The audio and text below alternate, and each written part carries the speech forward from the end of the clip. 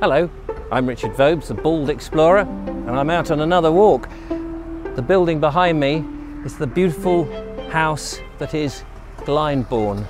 And I'm taking a walk past my new car, this lovely Porsche. Could you park it for me somewhere? There we are, lovely. What a nice gentleman he is. And I'm taking a walk up the hill to get a view over Glyndebourne and have a look at it. Join me. The hill I'm going up is this hill over here with the sheep. There he goes, in my new Porsche even. 20 grand he said he's selling it for. Golly, there it goes. Glyndebourne is on my left. Of course, it is the opera house where people come from all over the country to see some stunning performances. And there is a footpath. You can't actually park, unfortunately, in Glyndebourne to go and take advantage of this footpath. But at the moment it's full of sheep, and that's one of the reasons I wanted to take this particular path, because they're all going to be lambing very shortly. So there's a bit of Glyndebourne behind me, and you can see the sign, car park, set down, deliveries. But we are going through this kissing gate, always going through kissing gate, and taking this path westwards. And looking somewhat nervous are the sheep in their woolly jumpers. I imagine that once they've gone through the lambing process, they'll be shorn. Now that we are officially into spring, I'm recording this on the 21st, so it is actually the first day of spring. They're all feeding, drinking water, which is nice to see. And then I'm just going to take this little stroll up here to see if we can get a view down onto the opera house. I imagine that must be the theatre, that sort of conical shaped thing behind me. I've never actually been there myself, so it'll be interesting. It is quite lovely walking through a field of sheep like this with these old, I'm guessing they're oak trees. They look particularly Spartan at the moment. And then up there, I don't know what that is. Beyond is a windmill, power generation windmill. I think it's part of the Glyndebourne estate actually, so whether they're generating their own electricity. And I guess that little tower there must be leading down into a water reservoir. That's what I'm guessing anyway. Beautiful up here, absolutely beautiful. So we'll take it's only going to be a very short walk just up this little bit of hill through this field. I know that a lot of my viewers now, they tell me, many of them, they can't get out. That's such a shame. And so me meandering up hills and footpaths for them is a way of taking them with me. They get a glimpse of that feeling of going for a walk.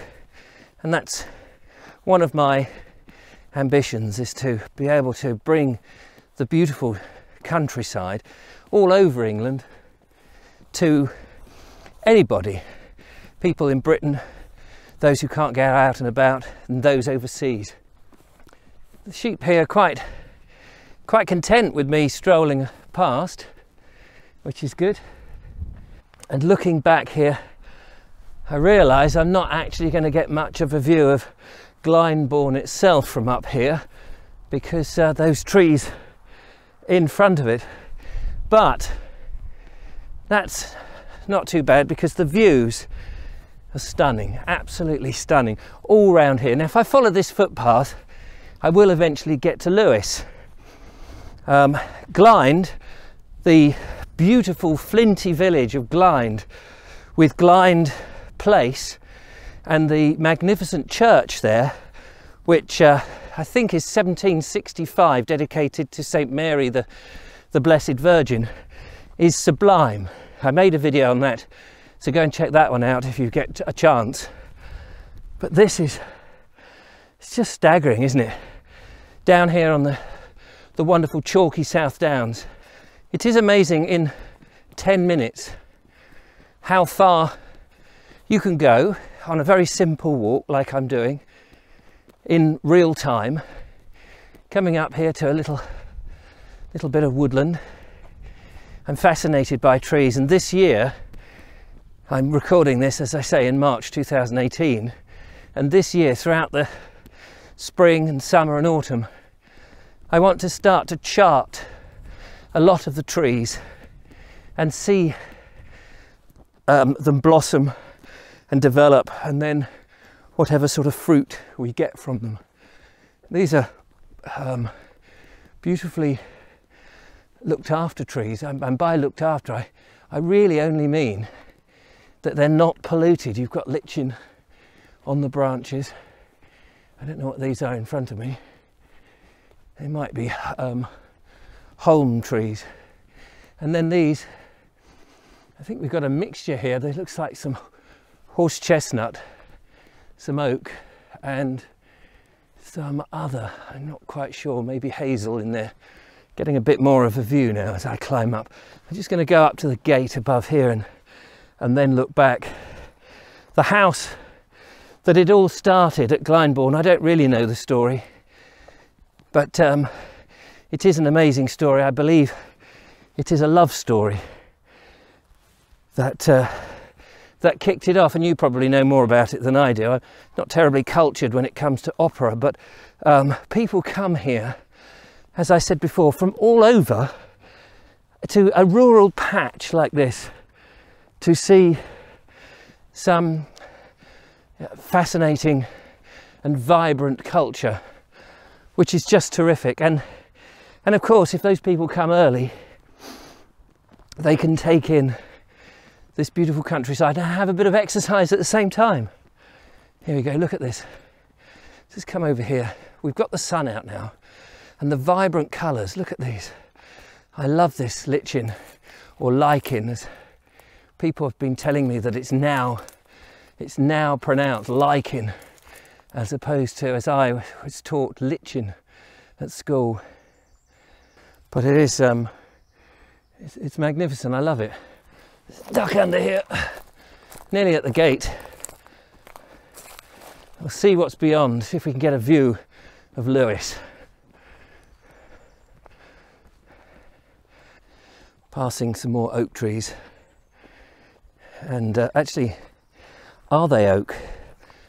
I don't know that it is oak. I'm looking on the ground for the leaves. It looks like beech. It can't be beech. Not quite sure now, because there's no oak leaves.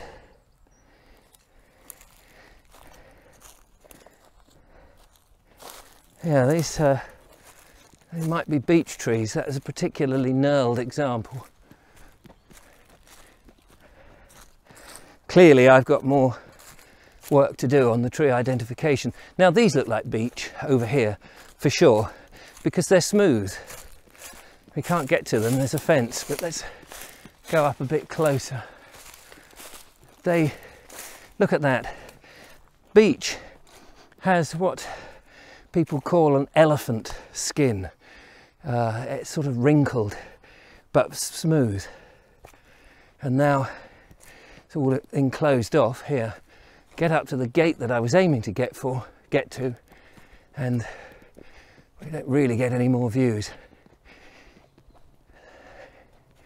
But actually, let's just cross over here a little bit more. You can see in the distance a bit of chalk.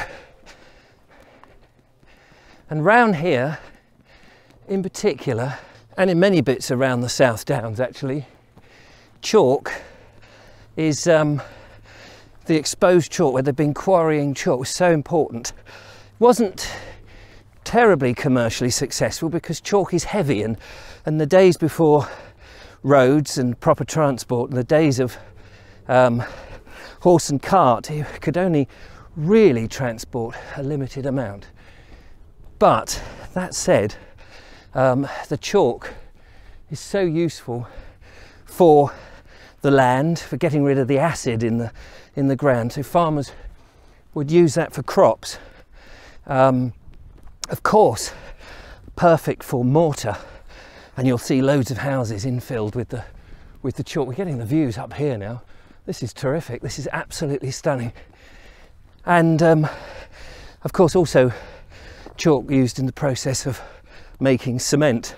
And somewhere here are clay pits, and the clay is dug out, and that is also used for cement. So anyway, coming to the end now, ladies and gentlemen, but let's see if we can just get into that chalk pit ahead of me. Here it is, coming up, and we'll have a look at the chalk.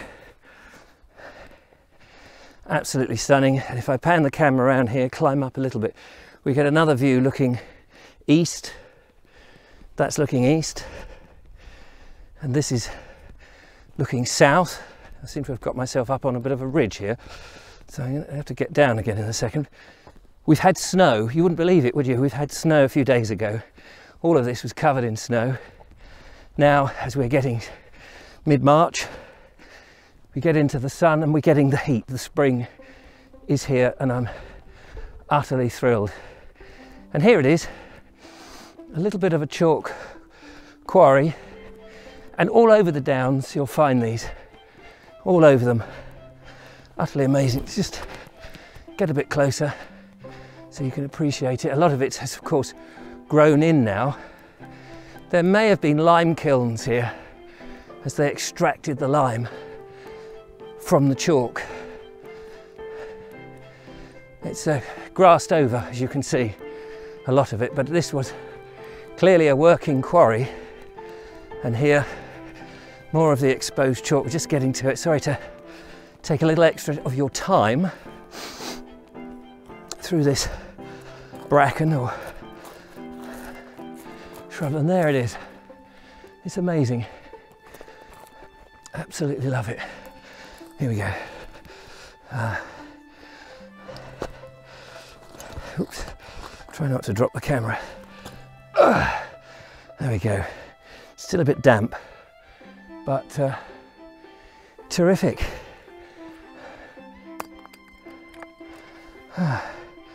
Bit of chalk on me now. So, ladies and gentlemen, from this chalk pit up above Glyndebourne, thank you for joining me. Oh, a little bit of loose chalk just came down there. We get the views one last time before I go, if I don't slip over here. And you can just see Glyndebourne just down there now, in that little hollow.